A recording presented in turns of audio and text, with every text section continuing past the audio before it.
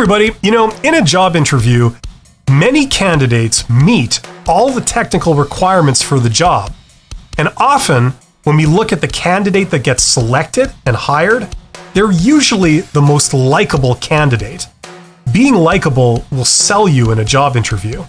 See, your goal is to get them to want to interact with you more, to want to talk to you for longer. So let's talk about how to be more likable in a job interview. I'm going to give you 3.5 tips on how to do this. Okay, tip number 1. This sounds so basic, but it's super important. It's to smile. Now, before you turn the video off, okay, let me explain. When I say smile, I don't mean, like this.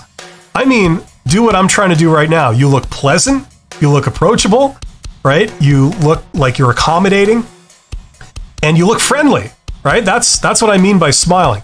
Now,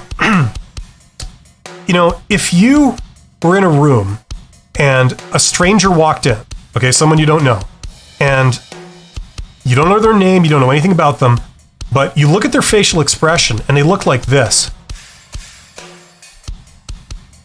Would you want to interact with that person? Probably not. I mean, okay, if you're a sociopath and you're up for a challenge, that might be one thing. But if you're a normal, well-adjusted human being, you would probably not want to go up and talk to that person because you probably feel that the odds of you having a pleasant experience are below average. Okay, so this seems so trivial, like I said, but this is very important. We don't know anything about that person, but we already know that we don't want to go and talk to them. Okay, that's the power this has. So when it comes to making a first impression in a job interview, this is super important. Now, let's be honest, okay? In a job interview, most of us are not feeling very pleasant. We're probably worried, we're nervous, and we're desperately trying to remember the preparation that we did, and maybe our minds are going blank, right? And unless you're careful, your facial expression will reflect how you feel. And that doesn't make for that good first impression. That ends up being more like the stranger that we talked about.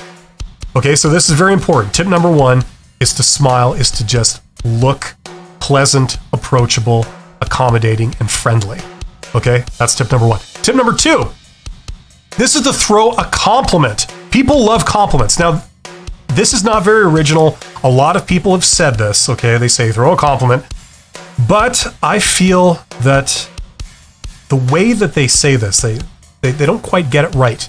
Okay, when I say throw a compliment, I don't mean you pick some random thing and then you say a compliment that's probably not genuine, it's probably bogus and it feels awkward and it's forced.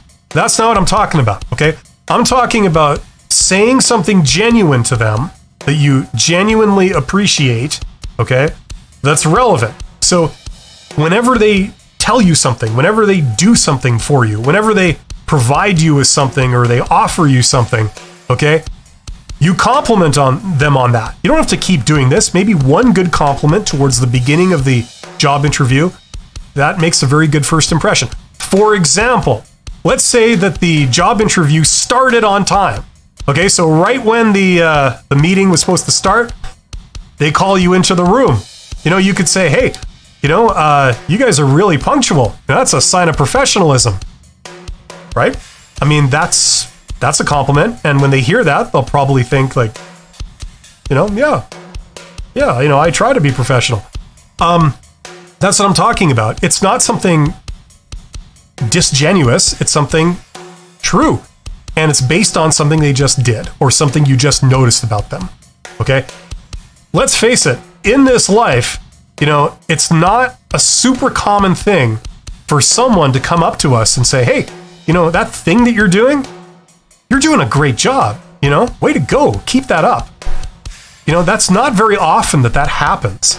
And when it does happen, it tends to have a big impact on us. It makes us feel really good about ourselves. And more importantly, it makes us like the other person that's giving us that compliment. And that's why we want to do this, okay? There's nothing disingenuous about this. You find something that they're doing that you think is good, and you tell them that. That's tip number 2. Okay, tip number 3, and this is to say thank you. Now, you'd be surprised at how many people don't do this. Okay, now speaking from the experience of being a hiring manager, and I've hired a few people, you know, when you have known a candidate less than a minute, okay, and they say to you, you know, hey, thank you very much for giving me this opportunity. You know, I'm just glad to be here. You know, that really goes a long way. That makes a good first impression. I think, wow, this is probably going to go well because they seem to genuinely want this job. They genuinely feel appreciative of the opportunity. So that's a great start. You know, it's much better than doing the opposite where, you know, you feel kind of a little bit, you know, too cool for them. You know, oh yeah, you know, you're bringing in me and I'm clearly the best candidate. I'm this superbly talented person way up here, you know, and, you know, people sometimes get fooled into acting like that because they're trying to play the part of someone that has a lot of value. And in the process of doing that, they can seem too stuck up. You know, they seem like, oh, I don't really need this job. I've got a lot of other options open to me. And unfortunately, that's a huge turnoff for the hiring manager and presumably for recruiters too. So don't do that. Show your appreciation. It goes a long way. Now, so that's tip number 3. Now, the third and a half tip that I have here, the reason why it's not a full-blown tip number 4 is because it's not always possible to do in a job interview, but this is a very powerful way to be likable in general, and that is to be agreeable and positive. If they ask you a question, you know, they say, could you tell us about this? You say, sure, yeah, no problem, whatever you're looking for, right? You're accommodating. You don't say no, you don't find fault with anything, you don't take offense to anything, you know, you're just positive and you're accommodating. And this is a good thing. Now, the footnote here, and this is a big footnote, is that in a job interview, you can't be too accommodating because, as you guys probably know from my channel, if you see my other videos, a lot of the job interview questions are trying to get you to reveal something about yourself that could be negative. And so you don't want to be too accommodating. You want to be well rehearsed. You want to know the answers to common job interview questions. But with the assumption that you're doing that, you want to have a demeanor of just being accommodating and pleasant and positive and being agreeable. That will go a long way. So those are my 3.5 tips. Now, as I said, these seem so trivial, but they have a huge, huge impact. A lot of people realize this. A lot of the more extroverted people out there, you guys realize this. A lot of the more introverted people or some of the technical people may not realize this. And I'm talking to you, engineers, accountants, locomotive maintenance technicians. I see you.